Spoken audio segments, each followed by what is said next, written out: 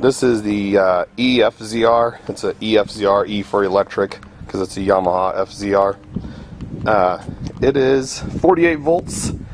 It can go about probably 40 mile an hour right now, because that's all the more room I can go on my road before I start running out of road or getting too far away from my house, because I don't have headlights, tail lights, turn signals, license, insurance, registration, anything that I should have I don't have.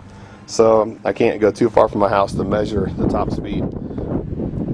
But it's real fun to drive. It gets going pretty well.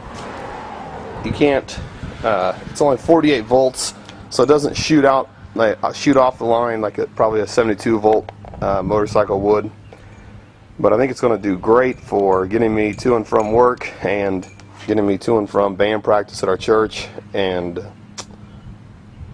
any other kind of short drives I need to do.